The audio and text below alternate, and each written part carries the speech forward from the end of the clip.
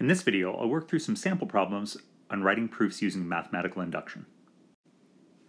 So in our first example, we have this recursively defined sequence, and we want to write a proof that we have a closed formula for the sequence, a sub n equals 2 to the n minus 1. So here's how we're going to structure our proofs by induction. The first thing we want to do is we want to give a name to the statement that we're trying to prove. So in this case, we want to say let p of n represent the statement, quote, a sub n equals 2 to the n minus 1. Now remember, our goal is to prove that this statement is true when n equals 1, when n equals 2, when n equals 3, and so on. And the way we're going to do this is by writing a proof by induction. Now a proof by induction comes in two steps. The first step is to prove that the statement is true for the first positive integer, namely 1, and then after that we have our induction step. This base case, this starting case, is usually pretty simple, and then the induction step is a little bit complicated, but we'll get to that. So first things first, we want to look at what does p of 1 say. So p of 1 says, I'm putting in 1 for the n, so it says a sub 1 equals 2 to the 1 minus 1. Now we're told up here that a sub 1 equals 1, and so that matches. So since a sub 1 equals 1, this is true. And it usually isn't much more complicated than that. Usually the base case is pretty straightforward based on the information that you're given. Now we get to the more complicated part of our induction proof, which is the induction step. What we're doing is we're assuming that we've proved that this statement is true for one or more positive integers. And then we want to prove that the next case that we haven't yet proven must be true based on what we've already done. So the way we say this is we say let m greater than or equal to 2, right, because we've already done the case of 1, so we want to say that the next case that we haven't done is at least at m equals 2. So we say let m greater than or equal to 2 be such that p of 1 all the way up through p of m minus 1 have all been proved to be true. This is a phrase that you're going to have in pretty much any induction proof that you're going to write. So let m greater than or equal to 2 be such that p of 1 through p of m minus 1 have all been proved to be true. And now our goal, and we don't write this, but this is what we're thinking to ourselves, our goal is to prove p of m. Typically, there's some way in the way that the problem has been set up to use all of those facts that we've proven to prove the next one. So again, what I've just written in green there, you're not going to write that in your proof, but that's what we're thinking. What we're shooting for now is to prove p of m. So if we think of our p of n statement, p of m says that a sub m equals 2 to the m minus 1.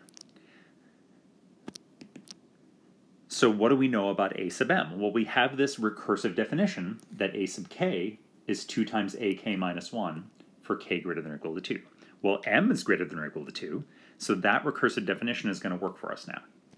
So we say a sub m is 2 times a sub m minus 1 plus 1 by the recursive definition. That's what we're given.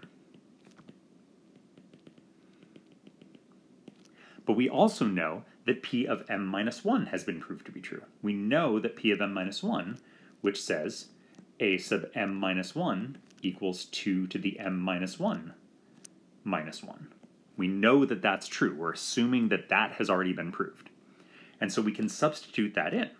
We have 2 times the quantity, 2 to the m minus 1 minus 1, and then we still have our plus 1. And now what we have to do is some algebra. Let's distribute that 2, so we get 2 times 2 to the m minus 1 minus 2 plus 1.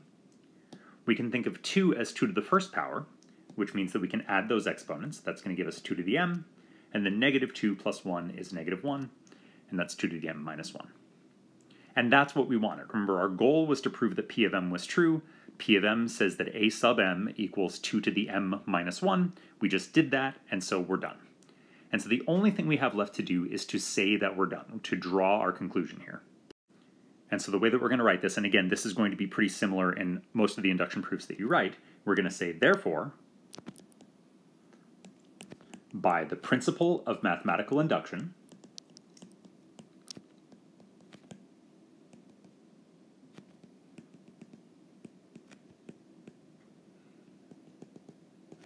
p of n is true for all positive integers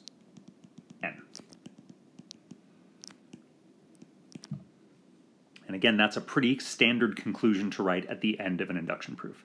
We're saying, hey, I did the base case, I did the induction step, all of that together by that principle of mathematical induction tells me that I've proved the thing that I was trying to prove. Okay, let's do another example. This one involves sums, so you're going to see some differences, but you're also going to see some similarities. So try to focus on the similarities, try to focus on the things that are the same for this proof as the proof that we just did. One similarity is that we're going to start out in a similar way. We're going to give a name to the statement that we're trying to prove. So we're going to let P of n represent the statement, the sum as I goes from 1 to n of 2i minus 1 is equal to n squared. And again, similarly, the way that we're going to prove this by induction is to prove the base case and to use the induction step. The base case is when n equals 1. That's the first integer that we want to prove this for. So we start with P of 1. P of 1 says that the sum as I goes from 1 to 1 of 2i minus 1 is equal to 1 squared. Now that's a little less obvious than the P of 1 that we had before, so we need to unpack this. We have that the sum as I goes from 1 to 1 of 2i minus 1. Well, that's just one thing to add, right? I starts at 1 and then I ends at 1, so there's only one thing to add, and the one thing that we have to add is 2 times 1 minus 1, which is 1. So that's the left-hand side of that equation. The right-hand side of that equation is 1 squared, which also equals 1. So that means that P of 1 is true. So we have to work a little bit harder for the base case there, but still not too bad. And now, again, we're going to write a similar phrase identical to what we wrote in the previous proof. We're going to say for the induction step, let m greater than or equal to 2 be such that P of 1 through P of m minus 1 have all been proved to be true.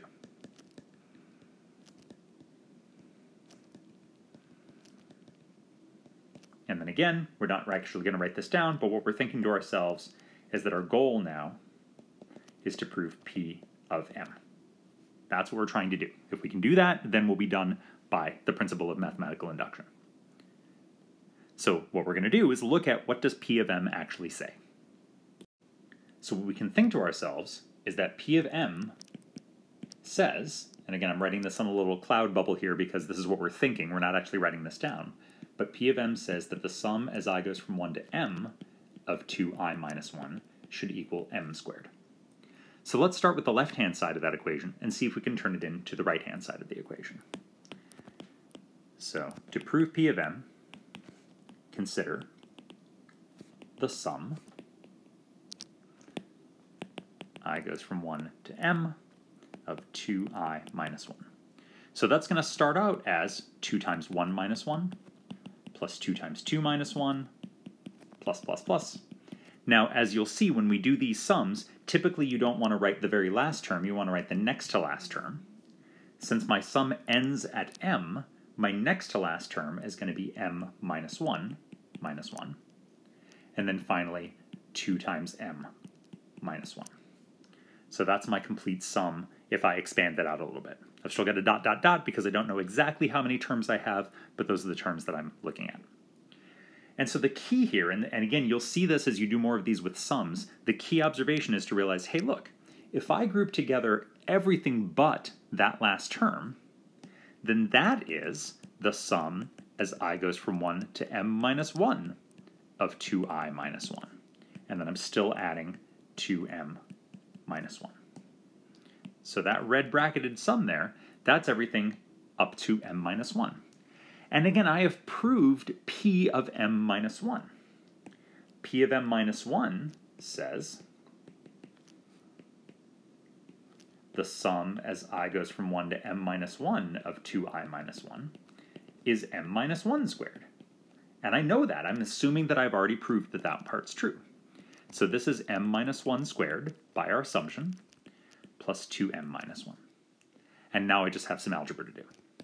Multiply out m minus 1 squared, I get m squared minus 2m plus 1 plus 2m minus 1. Lots of canceling going on there. Cancel, cancel, cancel, cancel. and I just get m squared, which was what we wanted. Remember, we wanted to prove that this was equal to m squared, and we just did. And so now the last thing that we have to do is to wrap it up, just like we did in the previous problem. So we say, therefore, by the principle of mathematical induction, and yes, you do have to write all that out if you're in my class,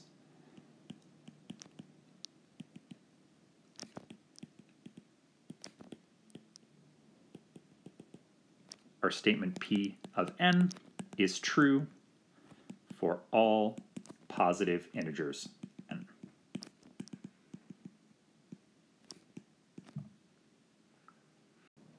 So that's a couple examples of induction proofs. Again, I hope you notice the similarities, the things that are the same no matter what it is that you're proving by induction, but then again, also the differences. When we're dealing with a recursive sequence, there's certain things that we need to do. When we're dealing with a sum, that grouping everything but the last term is a pretty typical method that you'll see for those as well. So keep working on these, keep looking at examples, and as always, let me know if you have any questions.